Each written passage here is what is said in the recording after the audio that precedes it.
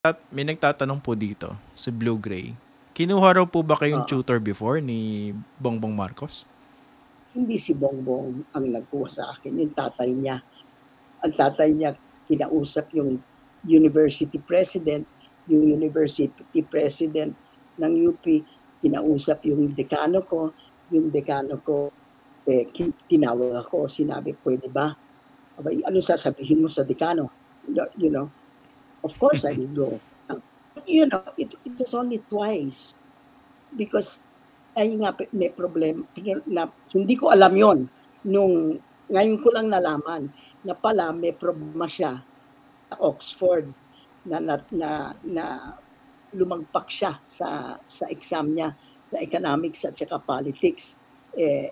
This was his last chance, so his father asked for some help.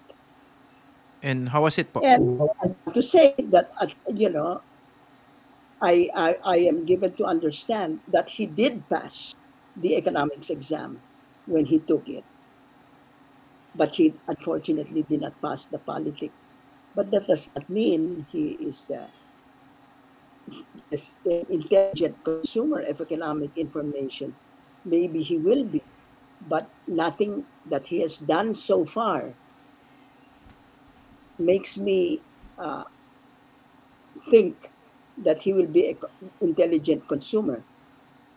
His intelligence has gone to the point where he has picked the best team. I think one of the best teams, economic teams we have, who are in sync with each other.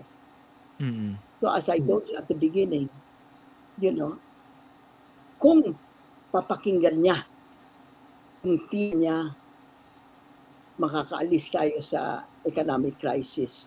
Pero kung hindi niya pakikinggan, walang mangyayari.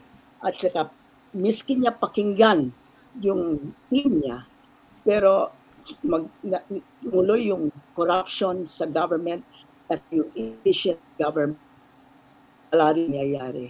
So it's really a hard choice. I mean, this man he's going to have a very difficult time already. So if he makes it more difficult, then we are going to lose. The Filipino people are going to lose.